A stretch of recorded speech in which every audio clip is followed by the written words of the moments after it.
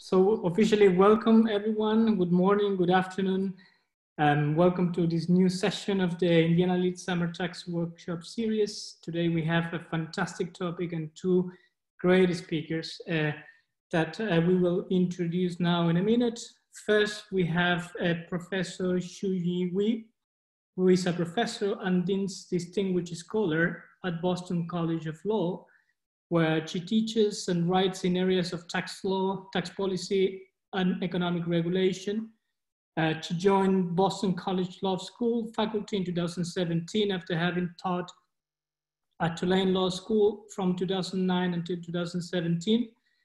At Tulane, she was the inaugural holder of the Hoffman F. Fuller professorship in tax law, and also received the 2014 Felix Frankfurter Distinguished Teaching Award, Tulane Law School highest teaching honor. Okay, thank you, Leopoldo. So I'm Leandra Lederman. I'm the William W. Oliver Professor of Tax Law at Indiana University Maurer School of Law, and it's my pleasure to introduce the other of today's speakers, Diane M. Ring, and she currently serves as the Associate Dean of Faculty, Professor of Law, and the Dr. Thomas F. Carney Distinguished Scholar at Boston College Law School. She researches and writes primarily in the field of international taxation, corporate taxation, and ethical issues in tax practice.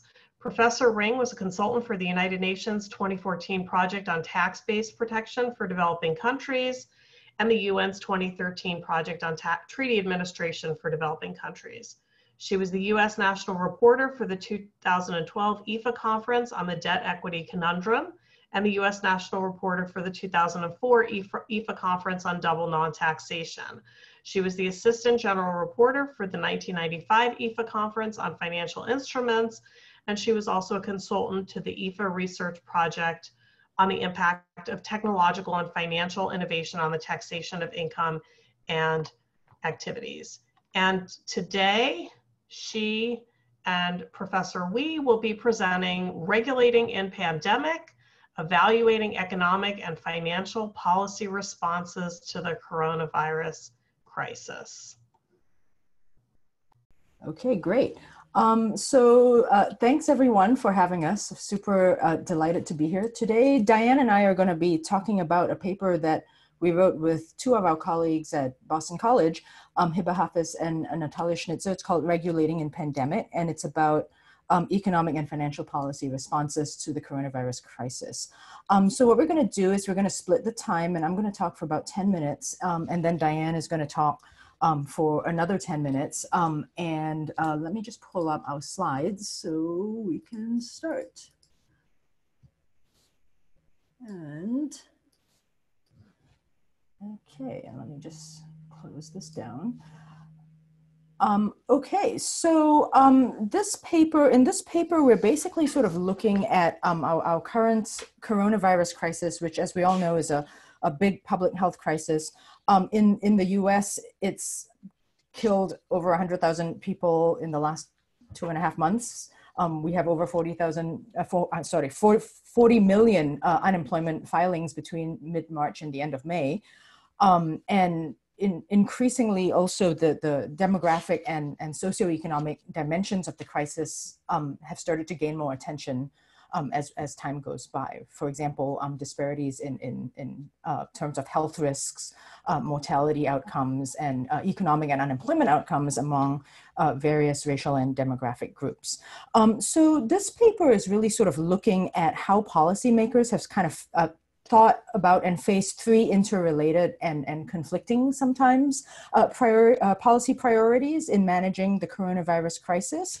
And those that we identified in the paper are the importance of providing social insurance and a social safety net for individuals, the importance of managing system-wide and systemic economic and financial risk, and the importance of encouraging desirable, critical spatio-behavioral behaviors that are good for public health, right? So where we're at with this paper is we're in the process of thinking about how to kind of make it a actually publishable paper, and also sort of revising, reframing, and building on the current draft, possibly adding a new draft to that. And an argument that we have been sort of thinking through and would like to float by you today is this question of how, as the crisis goes on, how the US policy approach has shifted and the reasons for that.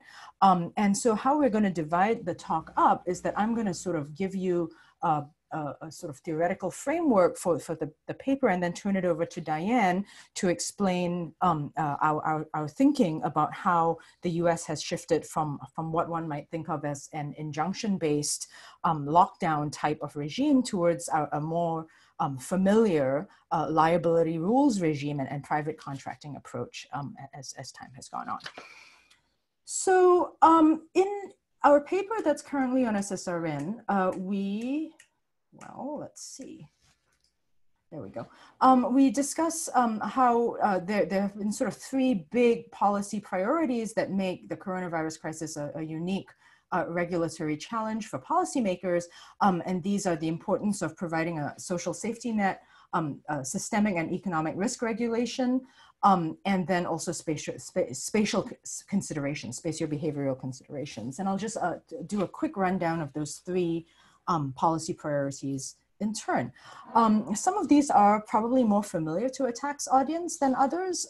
So, you know, I'll try not to take too long for this, because we really would like to get your thoughts on the sort of the bulk argument of the paper. Okay, so in terms of social insurance and the social safety net, scholars often distinguish the two theoretically. From my point of view, the distinction is probably a little less clear and a little harder to draw than one might think, in part because when we talk about the social safety net, we're talking about cushioning against financial and other shocks. And when you're talking about social insurance, you're really talking about risk spreading across a risk pool with some sort of extraction of premiums, right? But actually, it turns out that when you look at the literature, it's a little bit difficult to draw a distinction between the two. So for example, scholars have argued that consumer bankruptcy can be a form of social insurance, with the premium being extracted with interest payments and other ways of extracting risk premiums. I myself have argued that forgiveness of tax debts can definitionally qualify as social insurance.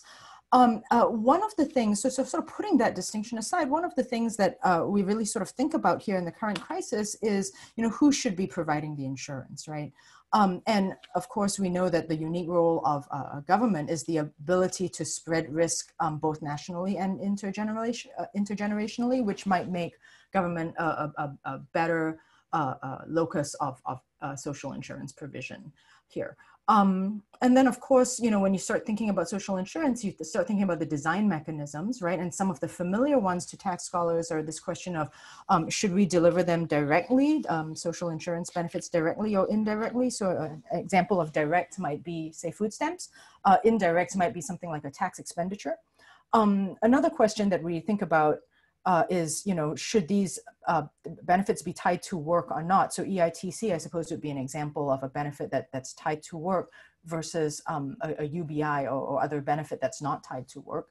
And then another question is, how do you deliver it? If you're talking about work, do you deliver it at the level of employers or at the level of employees? And that is another question that is very fraught in the US, right? So again, in the US, you know, I think the conversation often sort of takes place in thinking about delivery mechanisms on those kinds of metrics. And of course, you know, the key point here is that our social insurance and social safety net considerations implicate our spatial behaviors and also our systemic and economic risk considerations.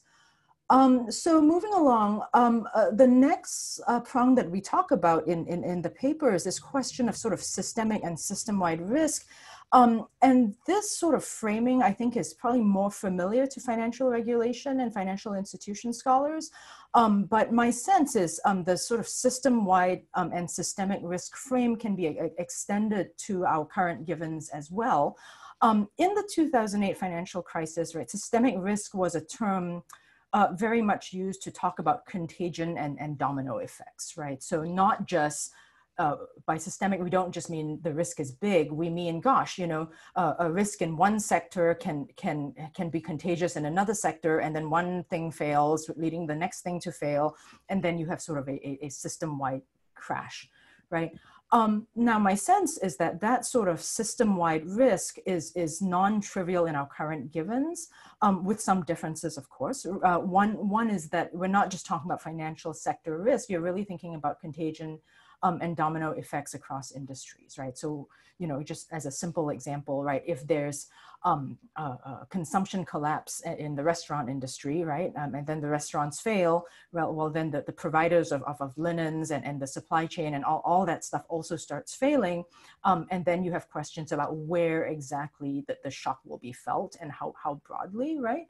And so one of the keys I think to think about is once you're in the realm of thinking about systemic risk as opposed to, say, fairness or equity concerns that I think tax scholars are more familiar with, those kinds of frameworks. Like once you're thinking about sort of aggregate system-wide domino effects and contagions, then you have these kind of hard distributive choices, right? And here we have a bunch of lessons from 2008 that we can draw from. One is this sort of too big to fail kind of analysis, right? And to be clear, I think the question is, you know, which institutions, businesses, and sectors are so systemically important that their failure must be prevented in order to stop sort of domino effects in other segments of the economy. And that analysis might actually lead you to different results than, say, a straight up efficiency or an equity analysis, which is, or even a sort of optimal analysis that's more familiar to tax policy scholars, right?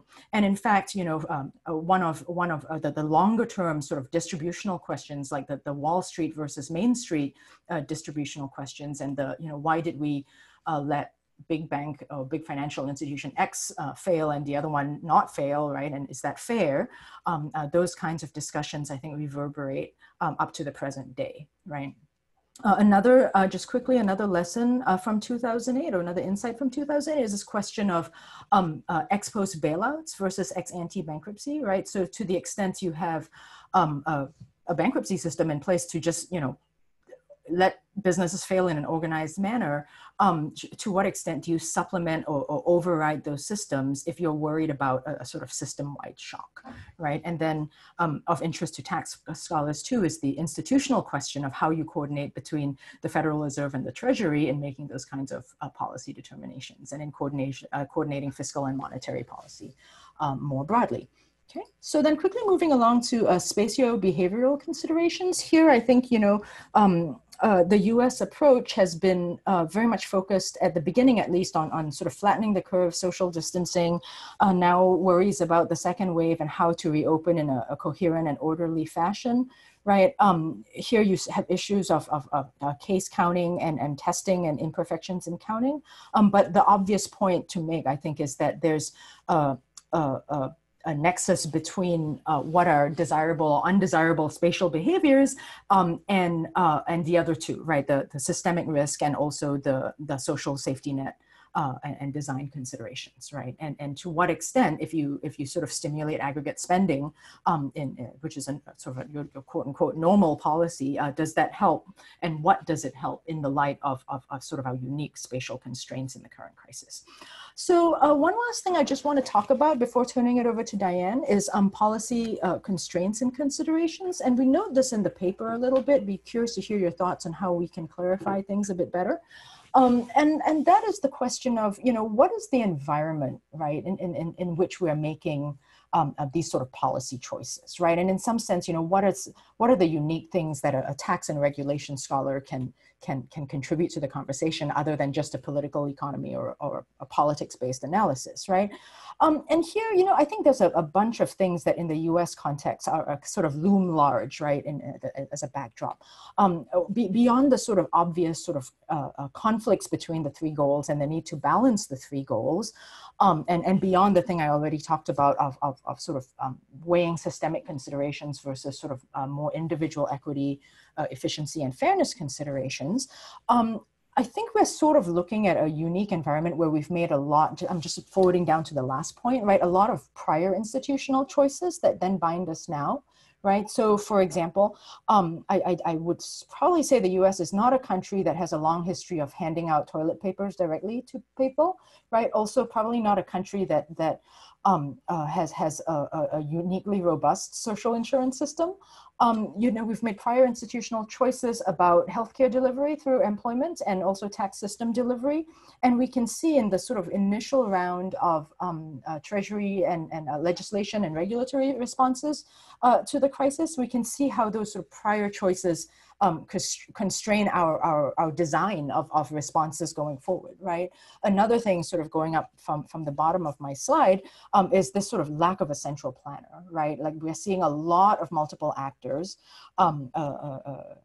environment in which, you know, federal governments acting, state governments are acting, local governments are acting, but also private actors are lobbying, right? And going about just opening or skirting the rules or whatever.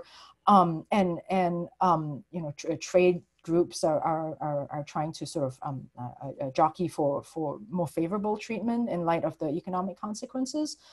So I think those considerations are super important as well, right? Just a nod to our multiple policy instruments. I think we're all familiar with our fiscal versus monetary policy toolkit, right? Do we tax, do we borrow, or do we just inflate our way out of the crisis, right? With the Fed backstopping things, and also our familiar regulatory toolkit of options, Pigouvian taxation, behavioral nudges, I guess cap and trade solutions, but also more command and control solutions. And then an interesting question, which Diane is going to pick up roundabout now, is this question of timing, right? At what point do what kinds of regulatory tools take front and center? So as we go, as we were in lockdown, you know, maybe direct social insurance was more of a subsidiary role, right? But then as we sort of come out of lockdown, how do we negotiate the need to sort of keep facilitating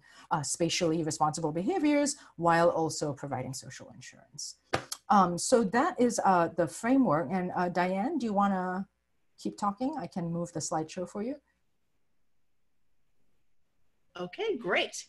So moving really right on to the phase of looking at what the US policy response has been, right? As the US sought to implement the three basic policy priorities that Shuyi outlined, what we're looking at and what we're sort of exploring as our argument here is the idea that the US has really moved from what was initially an injunctive sort of lockdown approach to one that's more liability and regulatory oriented and really is in a sense a return to what we're comfortable with.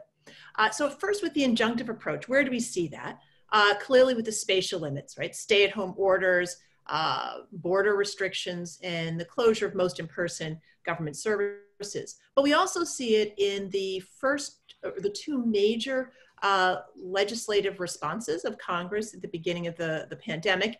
The paper discusses them in detail, so I won't spend too much time on it, but just to highlight a few features, what we see in both the Family First and the CARES Act are a series of provisions that are really trying to make it financially plausible for workers to stay home, for businesses to pay workers who are not necessarily showing up, and to keep those businesses afloat while they themselves are earning no revenue. So we see it with paid leave, paid sick leave, other kinds of expanded family and medical leave, relaxing unemployment requirements, in fact, expanding benefits and time coverage, some protections for housing, and then the small business loans that can convert into grants, particularly for those small businesses that are continuing to pay workers, right? And so that gives us a sense of the injunctive approach. So then we start to see the shift, and move our slide, from injunctive to liability, right? And this raises four major questions outlined here on the slide.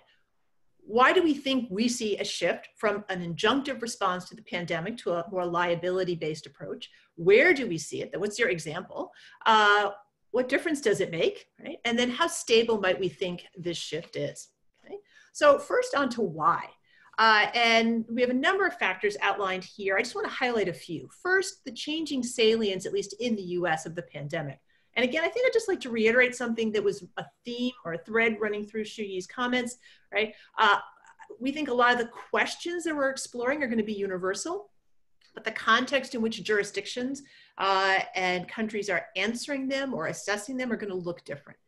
Right? So in the US, at the outset, right, when we had hospitals suffering from crisis in their ICUs, their intensive care units, PPE was not widely available or predictably available. The sense of the pandemic was quite salient for most individuals in the US. But as that crisis element has faded, hospitals have begun to get their units under control, PPE is more available. The crisis element has receded, at least it seems to have receded for many in the US. And adding to that, we have HIPAA, sort of health care privacy regulations that really do constrain how much information is put out there regarding medical care. And so we're not going to have visuals about those who are suffering from COVID-19. So really we're looking at numbers. And so salience seems to be down. But at the same time, the financial cost, the burdens of an injunctive approach, a lockdown, the pressure from that is increasing. So that prong is rising. Sort of, if you think about the three prongs Shuyi identified, that's the prong that's really gaining pressure as we're thinking about what Congress is hearing, what the government is hearing. Workers who may have had some financial cushion, that it's gone. Businesses have fixed costs, but little or no revenue. Taxes are limited. And as we think about those pressures, the reduction in the salience, and so maybe less focus on the spatial behavioral prong and an increased focus on the economic prong, the shift that we're seeing in some ways might be viewed as a return to our baseline regulatory preferences, right? So if you think about the US, first of all, as Shuyi noted, we have a federal system. So we're not going to have the kind of central planner we might in other contexts. And we're going to see lots of variation across the states in ways that are going to be relevant to their experience in response to the pandemic. Thinking here, weather, population density, whether it's urban or rural, the types of industry, right? We, as she's mentioned, don't have the most expansive social safety net as a baseline. That has not been our preference in the US. And so continuing or expanding any kind of injunctive approach would really require substantial continued investment in social safety net. That's not been our predilection. Shifting more towards opening and a liability approach reduces, in theory, the pressure to provide a social safety net. And a couple of others, but I just want to mention two more. The much discussed culture of individual freedom in the US. To what degree does that constrain our ability to enforce various kinds of practices that essentially look more part of an injunctive regime? Does it prevent us from doing things on an actual legal level, or is it a cultural restriction? But where does that fit in?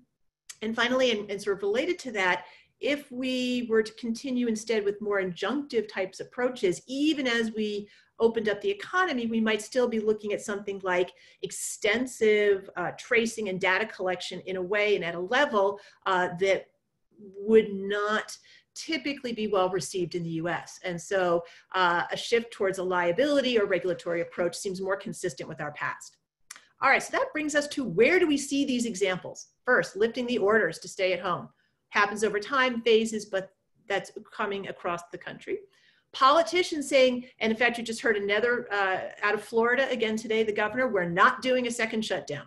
Right?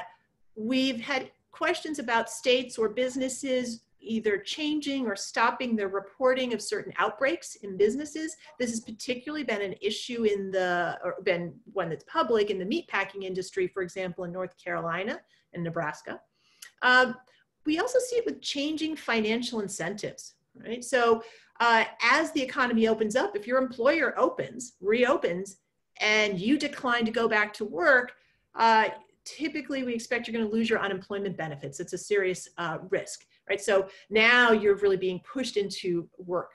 The Trump administration has just suggested replacing what had been previously a $600 increase in weekly unemployment benefits, replacing that with instead a temporary cash incentive to go get a job. So rather than supporting workers who are staying home, pushing workers out into the workplace. And also the Trump administration's recent proposal to have a $1 trillion infrastructure package over 10 years with the goal of stimulating the economy sends that same signal, open up, that's what the mission is. And then last, I just want to mention the use of liability waivers. We're starting to see that in some businesses, other organizations, as a way to say, yes, we're open, you come at your own risk. That's how we're going to manage it. And just as a quick example, the Republican National Convention that's slated to be held in Florida in August is now looking at that, using waivers for attendees. And the Oklahoma Trump rally scheduled for this weekend, on the website, they're saying it comes with a waiver. You join us, there's a waiver with that. And then I just wanted to mention at the bottom, right, more broadly, this idea of sort of the regulatory liability regime, it's really leaving it to the parties, right?